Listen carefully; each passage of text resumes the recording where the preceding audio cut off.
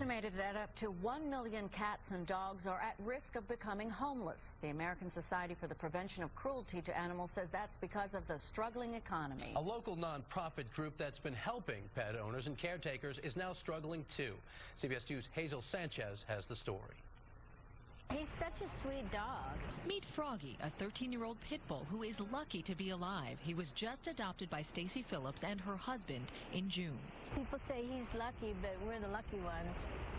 We get to share a home with him. Froggy's fate didn't look promising earlier this year. Barbara Ross had been fostering the arthritic dog after his original owner died from diabetes. Ross says balancing her budget with the bad economy was rough.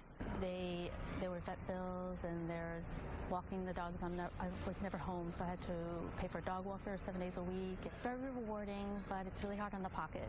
So in stepped Betsy Goldman and her new group, Friends of Animal Rescue, a nonprofit organization that directly pays the pet bills for any animal caretaker like Ross who can't make ends meet. Someone's fallen on hard economic times, which so many people have now, and they can't afford dog food.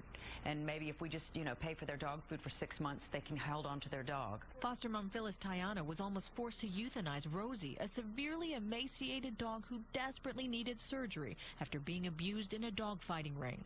Friends of Animal Rescue picked up the medical bill. Rosie bounced back and was adopted by this loving couple. I was so happy and relieved because I knew it was a life, and she really meant a lot. In their short time in existence, Friends of Animal Rescue has saved about 50 animals from euthanasia, but they can't do the work alone. They need the public's help. We need money, and we promise you that when we get the money, we're going to spend it in the best way possible to save lives. Because while Froggy and Rosie have found happy homes, there are still a lot more animals like Gracie and Nero who still need a family to call their own. Hazel Sanchez, CBS 2 News. Well, if you'd like to help Friends of Animal Rescue, or if you want to adopt Gracie or Nero, seen at the end of Hazel's story, you can head to our website, WCBS.com, and click on the links and numbers, and you're shaking your head. Sweet doggies. Beautiful. Sweet. Coming up, the weather not so sweet.